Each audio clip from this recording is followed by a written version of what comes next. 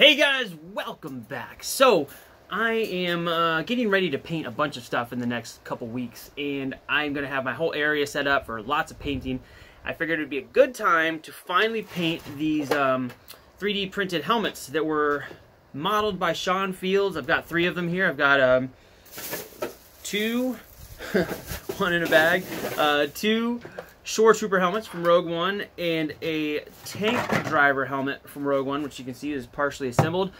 So I am stripping off all the hot glue, which you maybe saw in a previous video, and reassembling these, partially reassembling, I'll get into that in a second, reassembling these things for painting. I was going to do a whole video on using the different super glues and kickers and tricks for using super glue. And then literally, as I'm getting ready to set this up, I have YouTube running in the background. I see a video of a guy was doing tests, painting these little faces, little heads that he 3D printed. They're PLA. And he treated some with acetone and some without and showed the difference. And I was like, oh, that's interesting, because I thought it was kind of a cool thing. Watched it for a second. And the next video that played was from Thomas Sandlander. So if you're into 3D printing stuff, good chance you're subscribed to his channel, because he does like almost everything he does is 3D printing topics. And he got into, can you weld PLA with acetone, which I was always told that you couldn't. I was told that was reserved for ABS. And when I first got my printer, I actually took PLA pieces and put them in acetone, and they didn't melt. Now, this was just scrap, so once it's not melting, I just threw it away. I didn't look at it to see what was going on. Apparently, you can weld PLA the same way you can weld ABS parts. I probably screwed that up a minute ago.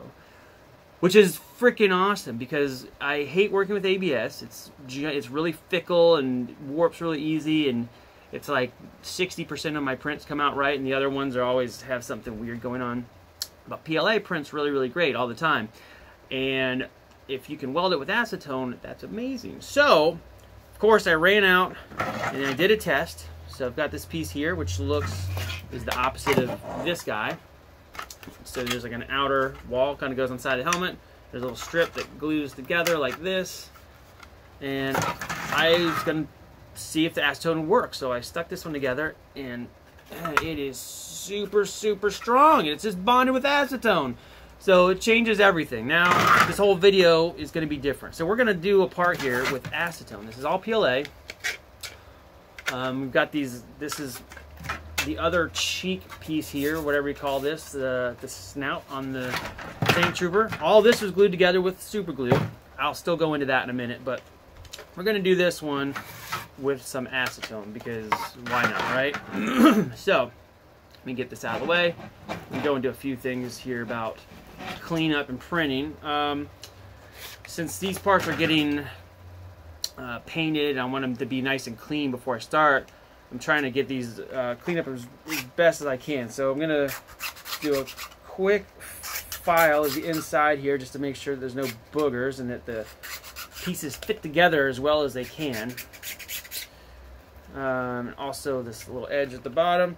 And this part's a really great candidate for the acetone, because it's these long sections that interact with each other, but gluing these and getting them to line up the way you want quickly can be difficult, but working with acetone can make this very easy. So again, doing a little cleanup on here, make sure there's no boogers in here that I don't want.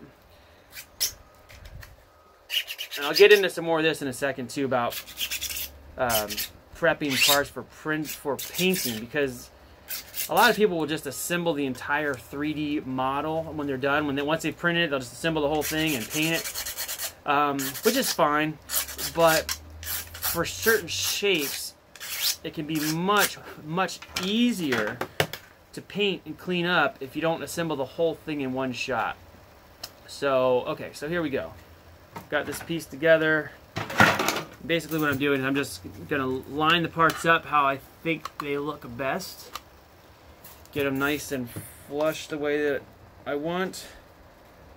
And I'm basically just going to hold them in place while I do this. Make sure that they are as close to perfect as I can get them. That looks pretty good. So now, I'm going to get out my acetone. Now, quick tip. A lot of times these acetone canisters come with like these child-proof plastic lids. If you don't have any kids kicking around, just cut that dumb thing off. You can take some bolt cutters and just snip it, and then it makes it easy to open the cans. You don't have to fumble with it when you're in a hurry. So, using just a little paintbrush, and I'm going to get a little acetone on the brush. I'm just going to run it down the seam. Now, I could have brushed this on before I attach the parts, but the thing is, acetone will find all of those, all the crevices really easily. So it's going to work its way back in there. I'm not worried about that. I'm also going to hit the inside of this one.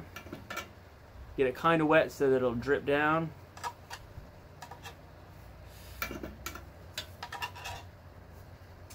Again, super excited. Probably not the healthiest place to do this inside my room here, but I got to do it for the video. I typically would do this outside. Let's see. Give it one more pass. Now, I didn't need very much when I did that other part. It went very easily, so that's pretty cool. The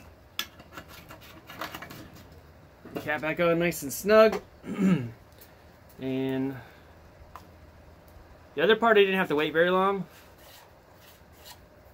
You can feel the surface kind of gets a little bit sticky, and you get some little like white boogers here.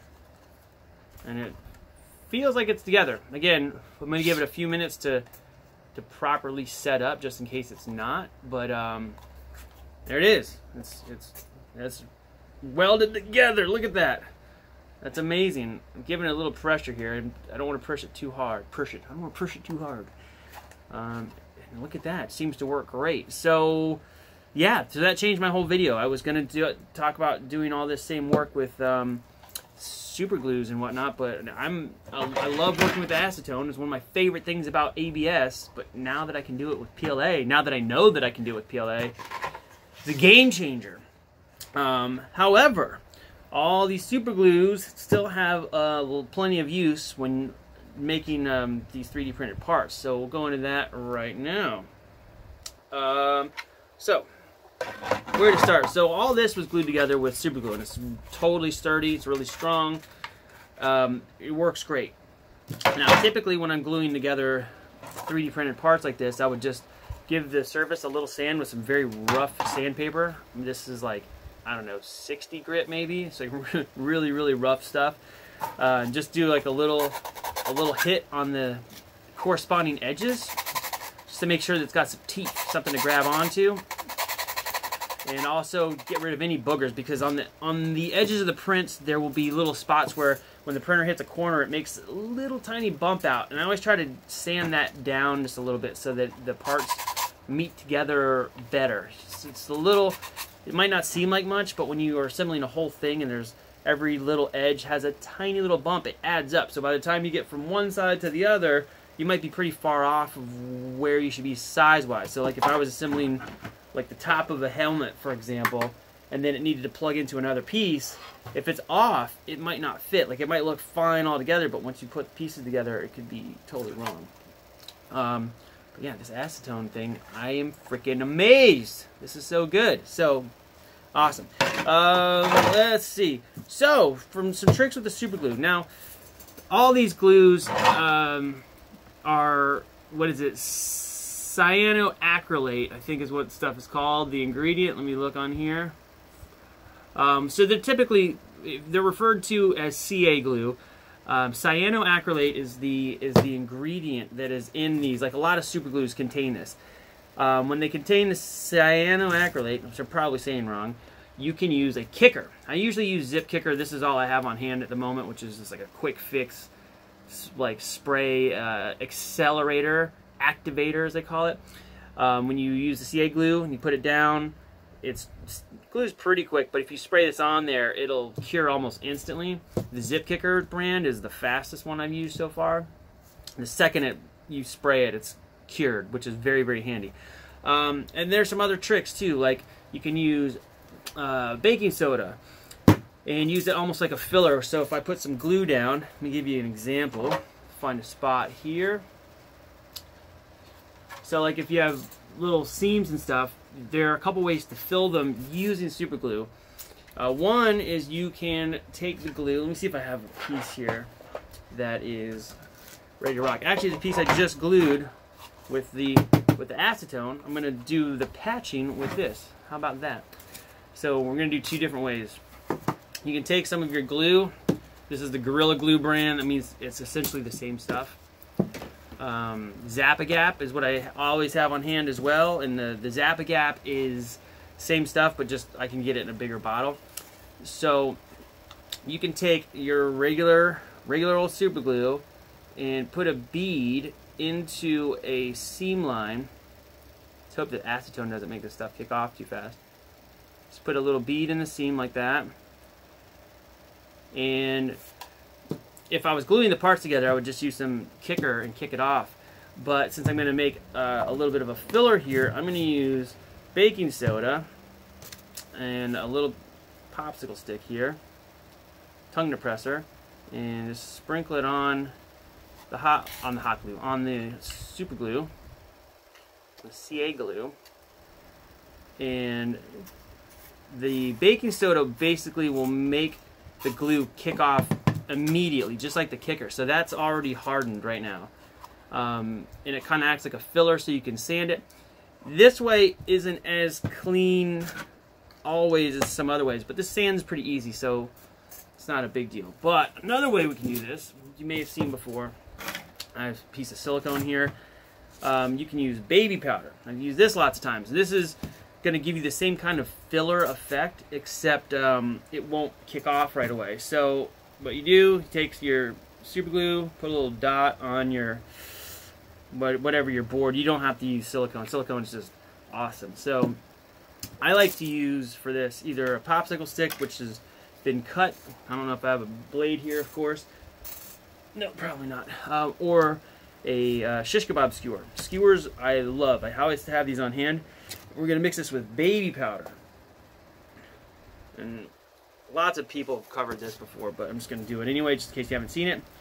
And you can basically make like a little paste. And you can control how thick it is, and it doesn't dry immediately, which is handy. So you can work with it a little bit.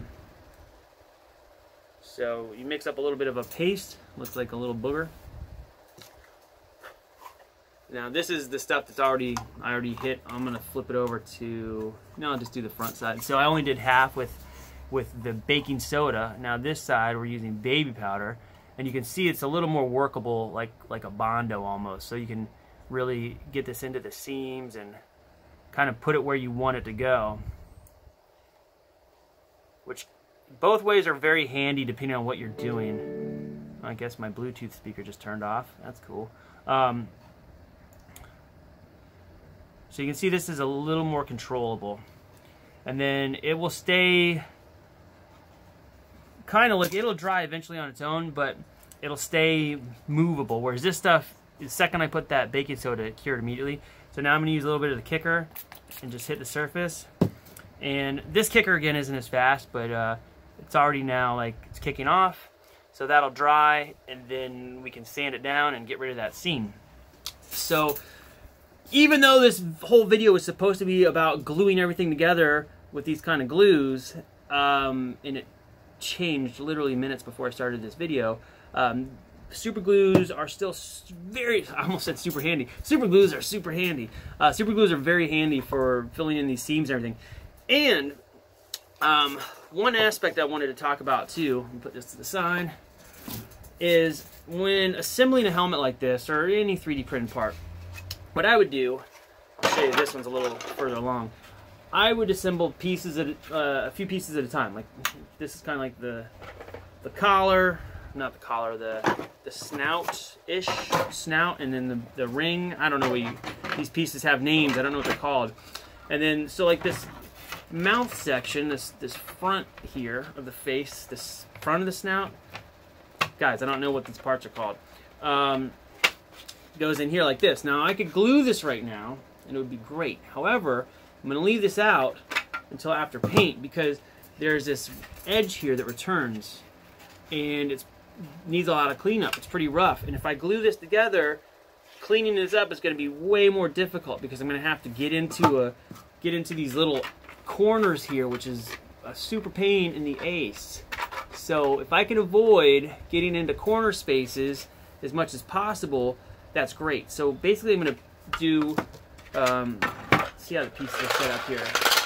I'll probably paint them like this. So I've got the top of the helmet, which is 2 pieces. I will paint these separately and assemble them, because again, when these are assembled, there is a big gap down in here that's going to be very hard to get to with sandpaper. So you know, I got to clean it separately.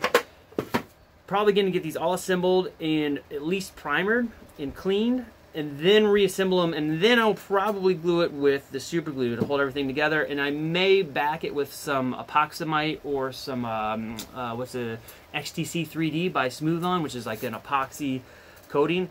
I will use it on the inside, not the outside. I'm going to do a whole video on why I am stopping using that on most prints for the outside of the print.